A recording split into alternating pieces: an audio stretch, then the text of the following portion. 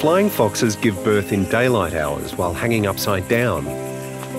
The baby emerges head first and is caught in the mother's wings.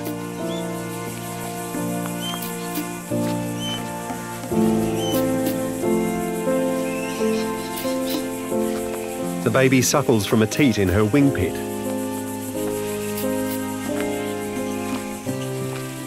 She'll give him milk for at least 6 weeks after birth.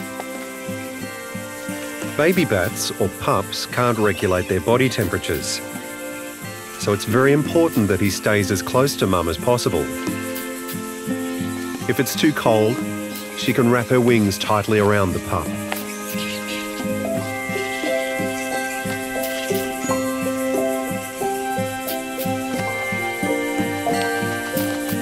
On the days when it's too hot, she can gently fan him with her wing.